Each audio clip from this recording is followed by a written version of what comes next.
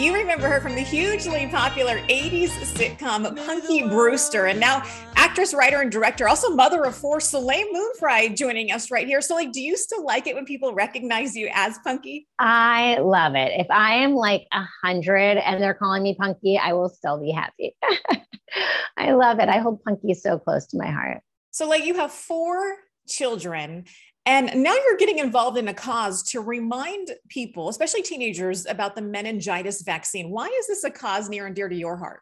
I have four kids and they are all different ages. My oldest turned 16 this week, which is so huge. And I learned about meningitis B through a dear friend. And I was shocked to learn what I learned through it. And that it really affects one of the groups that it affects most is 16 to 23-year-olds.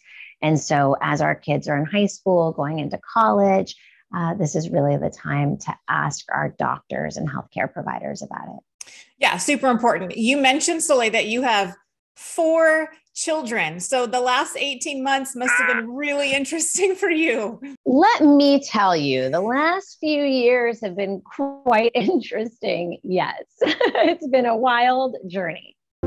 I carried a camera with me everywhere I went. We weren't concerned about the internet. We did the things that teenagers did. I got an opportunity to watch your Kid 90 documentary. Did not realize that during the 80s and 90s, you basically carried around your own camcorder the whole time. Looking back at that footage, you are so loved. Your social circle of friends was so close. One of the most incredible things for me that came out of the journey with Kid 90 was that I loved so many people and I didn't really quite realize how much I was loved back.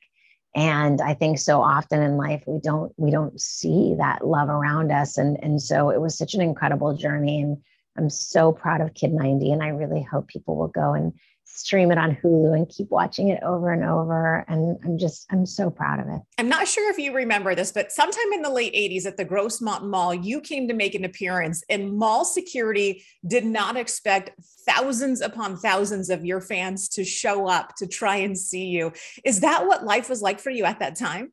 It's so funny, it's so incredible to have those experiences embedded in my heart and mind. And for me, Punky was always so much more than a show. It was really the connective tissue of healing. And I am so proud of it and honored to have been a part of it. And I love it. I'm so grateful. And Punky will live on in my heart forever and ever and ever.